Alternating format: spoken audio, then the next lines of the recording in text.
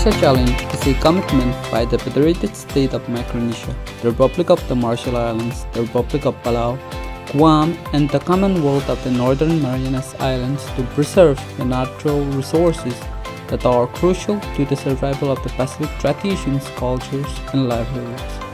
The overall goal of the challenge is to effectively conserve at least 30% of the nearshore marine resources and 20% of the terrestrial resources across Micronesia by 2020. Initiated in 2006, the Micronesia Challenge is a high-level commitment by all the Micronesia jurisdictions. In the last Micronesia Island Forum meeting 2019 in Chuuk, FSM, the overall goals of the challenge has increased to effectively conserve at least 50% of the nearshore marine resources and 30% of the terrestrial resources across Micronesia by 2030.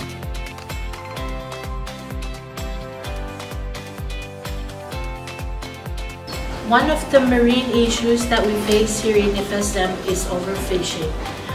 With low employment rate and low salary, many of our people are still dependent on fisheries to accommodate the needs of their family. Development is by far the major contributing issue towards the conservation of marine resources. The other issue is our economy. With our economy continues to grow, cost of living fluctuates in a rising trend while the economy behind the local fisheries market remains contemptible. For YAP, a way to really get people to work together to effectively manage the resources is through a group called ALMAN, which means YAP Locally Managed Area Network. This network was established in 2015 after a training with the community members. These community members wanted to establish this network, which they come together to learn from one another's experience and challenges so that they could work together to effectively manage their resources to provide for many generations to come.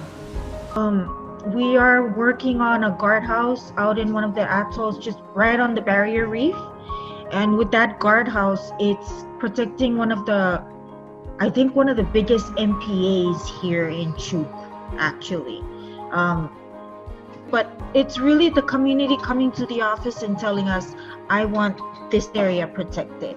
So actually a lot of the activities that we've done over the years is working towards feeding into the goal of the Micronesia Challenge.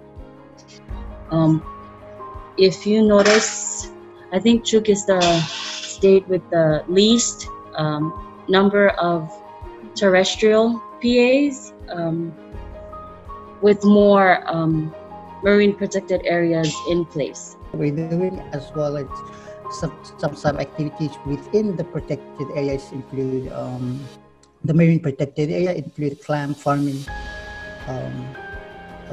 sea cucumber farming,